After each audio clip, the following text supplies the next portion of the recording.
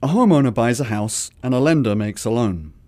The loan is then resold and the money is used to make more loans.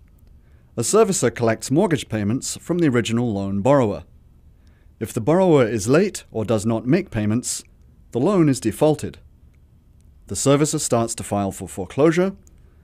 The servicer hires an attorney 30 to 90 days later. A title search is conducted to determine all the property owners and liens. The lawyer files a complaint and issues a notice that a lawsuit is pending. A summons is sent to the borrower. If borrower cannot be found, a notice is published in a daily publication. A copy of the notice is also mailed to the borrower's last known address. If there is no response from the borrower within 20 days, the servicer requests the clerk of court records the loan is in default. The borrower can file a motion to dismiss the case.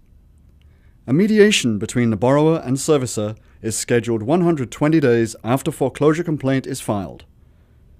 Mediator files a report with the court. If borrower does not participate, the foreclosure can proceed. Lender files a motion for summary judgment and a hearing is scheduled. Judge approves the foreclosure and an online sale is scheduled 10 days or more after the judgment. Sale can be stopped if the borrower files for bankruptcy. If the sale occurs, a sale certificate will be issued 10 days after sale. The new homeowner is issued a certificate of title.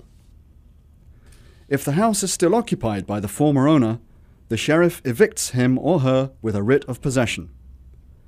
If the sale does not raise enough money to pay off the original mortgage, a deficiency judgment can be filed against the former borrower 5 years later.